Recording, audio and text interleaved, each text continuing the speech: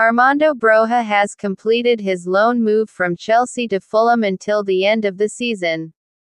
Financial details of the deal were not disclosed, but sources told ESPN that Fulham will pay a loan fee of £4 million ($5.1 million) for the 22-year-old.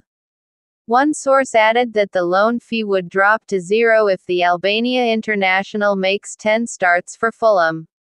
"I'm very excited that we've reached an agreement to bring Armando Broja to Fulham on loan until the end of the season.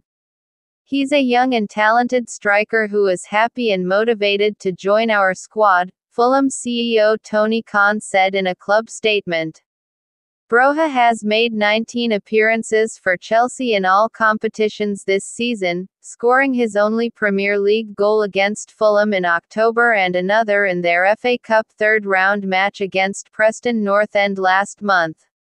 Chelsea manager Mauricio Pochettino had said last month that the striker would have an important part to play for his side in the absence of Nicolas Jackson, who was away with the Senegal squad at the Africa Cup of Nations.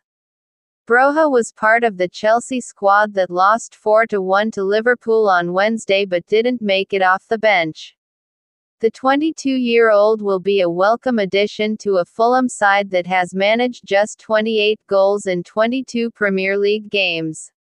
Marco Silva's side next Premier League fixture comes against Burnley on Saturday.